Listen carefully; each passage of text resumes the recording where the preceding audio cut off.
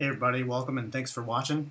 Um, I wanted to share this fun little project that I was doing with an Arduino servo motor, LEDs, and just a buzzer here. I wanted to find, because I'm working on this project with a friend here that wanted to find this code where you could actually use a button keypad to do a combination lock. Now, like I saw a bunch of codes online here, and this is the code that I found that worked best for me. Now, obviously, this is not my code. However, I do kind of understand it, but I'll show you. This guy is the one that came up with it. Now, I don't know his name, but it's makerprojectsblog.wordpress.com, and I'll leave the link in the description. But this guy came up with some genius code here to actually work with a two-button keypad. But basically, this website gives you schematics and how to hook everything up here. And I won't really go into it, but like you can go to this link here and find everything that you need here to get everything set up.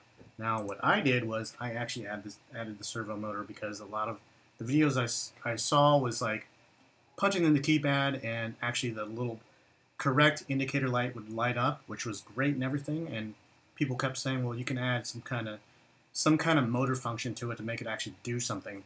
Maybe unlatch a secret panel or a secret doorway or something to the lock system. So I kind of was interested in that, so this is what I did.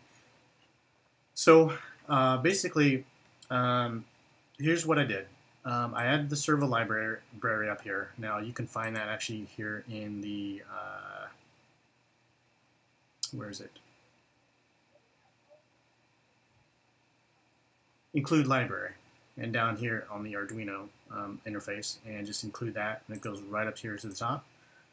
On the other line, I kind of initialize the position, which is POS, which starts at 0. Their fifth line, or next line down, is I put the servo motor in pin 9, digital pin 9, and the next line down, I gave the servo a delay, which is 15 milliseconds. Another person on the web on one of the videos that I saw, he put it at 25, and for some servo motors, that's a good sweet spot. But I wanted mine to go a little bit quicker.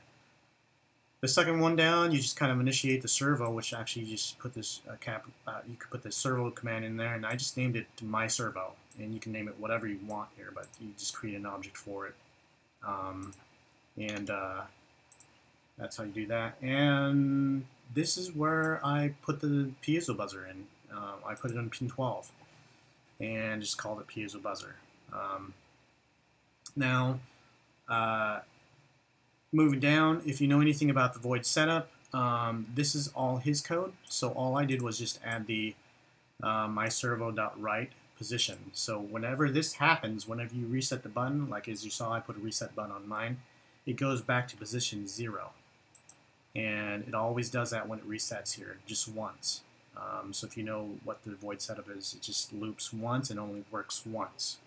Everything else kind of loops continuously. So moving all the way down here, this is the actual magic of my code, and in conjunction with his code. This is his code right here, and this is my code that I added down here. Basically, once you do the combination and everything's correct, it goes through the whole sequence here. It starts with the piezo buzzer and just kind of turns it on. These are just frequencies right here that I found online as well.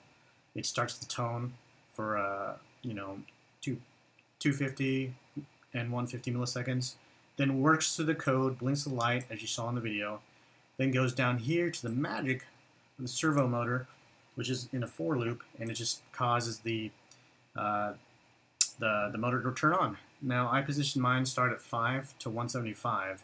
Usually in motors, if you have a good servo motor, they're telling me that it's just actually 0 to 180. But some motors you have to kind of test because it doesn't give you the full 180 frequency.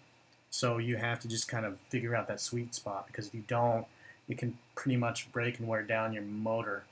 You'll hear the motor just working really hard because it just doesn't, for some reason, allow it to go all the way, span all the way to that degree.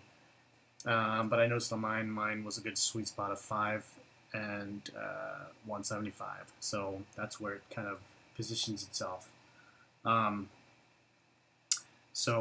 then I incremented up 10 increments, and usually in position, you go position equals position plus 1, but I just did it 10 to get it to the end result quicker. That's just what I did. And that's it. That's what I did to make everything work.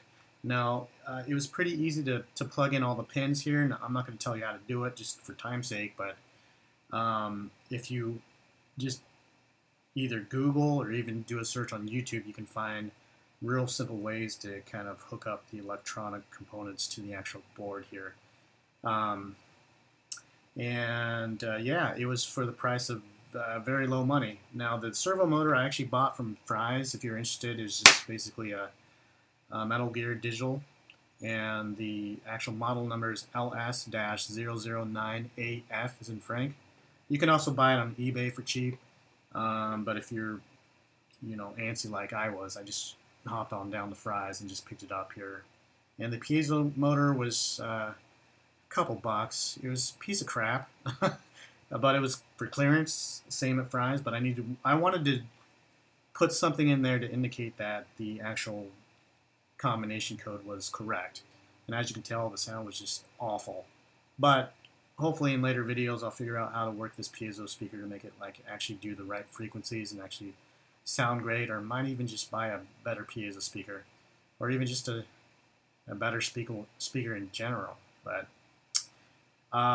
anyway, and the little white stuff at the bottom of the servo motor, that was actually it was just flopping all over the place when it was working, so I needed a little bit of weight to it. So I bought these little plastic beads you can melt down in boiling water, and you can actually mold things out of it. So I just that's what that was, if you're curious on that.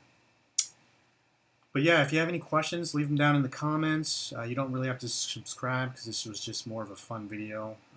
If you like it, then like it. That'd be awesome. Show me that you're interested in the same things I like, and you're just you're a curious George like I am.